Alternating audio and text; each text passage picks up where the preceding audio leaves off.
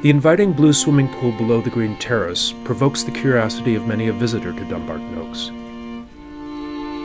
Its serene, alluring surface makes it easy to overlook the art and history that graces its edges. When the Blisses bought the estate, this area behind the house was a stable yard and a manure pit just north of the barn on the green terrace.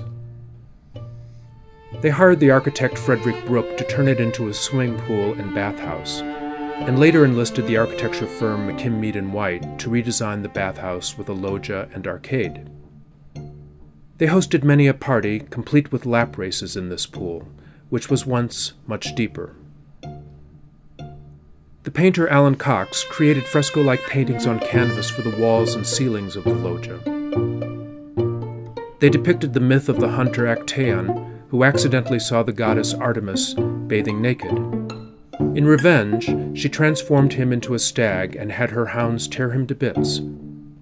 Cox's original canvases began to deteriorate in the 1940s, so they were removed and later partly reproduced as mosaic panels, which still hang on the loggia's walls.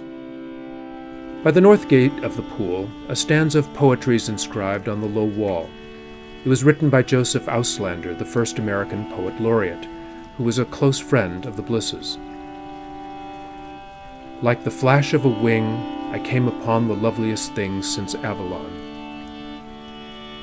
White blossoming azaleas, wan as a wounded king, as a dying swan.